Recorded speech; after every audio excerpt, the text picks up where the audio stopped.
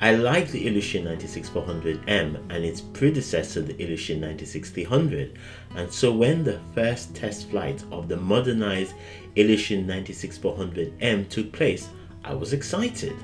For me, it's all about the plane and not the politics behind it.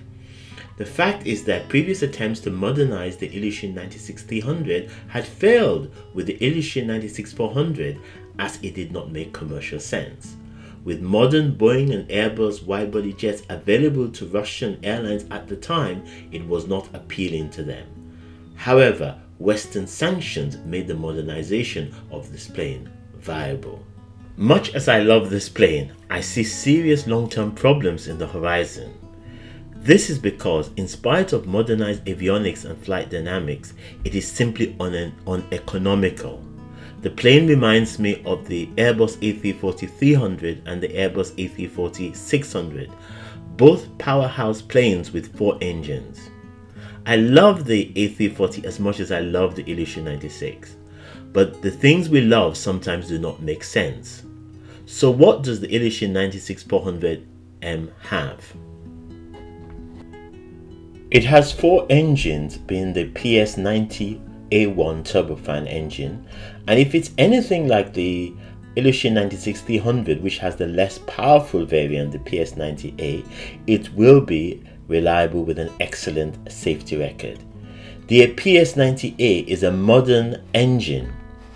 This engine is what powers the 2-engine Tu-214 and, as I have said, the Ilyushin 96-300. It is produced by Avia Vigatel, who manufactured the self-reconfiguring PD14 for the MC21, and I did a video on that a while back which I will link at the end. But the PS90A1 is simply not powerful enough to power a 2-engine Ilyushin 96-400M. Bluntly put, maintaining 4 engines is obviously more expensive than 2. If we look at comparable commercial widebodies in service, the only other 4 engines are the A380, the Boeing 747 and the A340. We know that most of the few airlines that still have the Boeing 747 and the A340 are planning to retire them. Moreover, both the Boeing 747 and the Airbus A340 are no longer in production. The Boeing 747 ceased production in 2023, and in the case of the Airbus A340, Airbus had read the tea leaves and stopped production in 2011. A viewer might point me to the A380, but this is different, as due to the size of the plane, 2 engines was never an option, but even this aircraft has ceased production. A manufacturer does not stop producing a plane that is selling well. Commercial planes have to make money for the manufacturer, the suppliers, and the airline. And it is this fate that the Ilyushin 96-400M may realistically eventually meet. But this is not the only disadvantage. That disadvantage is the cockpit configuration. The plane needs 2 pilots and an engineer, with the latter handling the throttle. This is arguably safer as it spreads the workload, but the days of a 3-man cockpit crew are long gone. It just does not make economic sense if the airline using it hope to compete and make money. This might work if the Russian government pays subsidies, but airlines from other countries will no doubt complain and say that it is unfair competition. This is another added complication, but I do not dismiss the Ilyushin 96-400M in an offhand manner, and there remains a possibility that its fate won't be as I am predicting. This depends on the extent of the modernization, if the changes can really produce significant fuel savings, such as carbon fiber wings, and improvement to the PS90A1 engine, which Avia Vigatel continue to try and improve. Following the first test flight in November 2023, United Aircraft Corporation have been very quiet about this plane and its progress.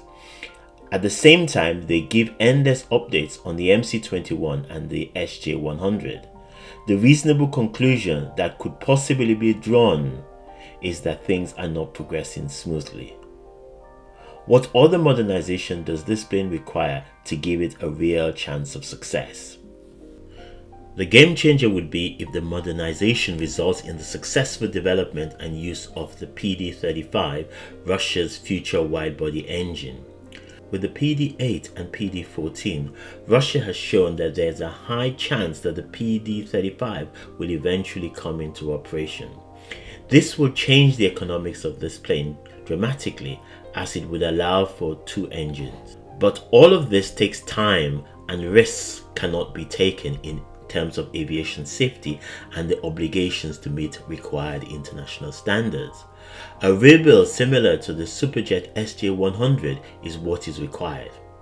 I have a video on the rebuild of the SJ100 coming up in the next few weeks, so do subscribe if you wish to get notified when it is published, or it may well be that I have already published it ahead of this video.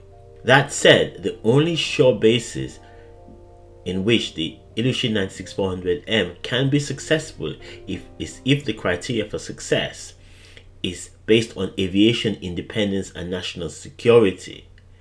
In the world of sanctions, it will be hard to argue against such a goal. Thank you very much for watching, and see you next time. Goodbye.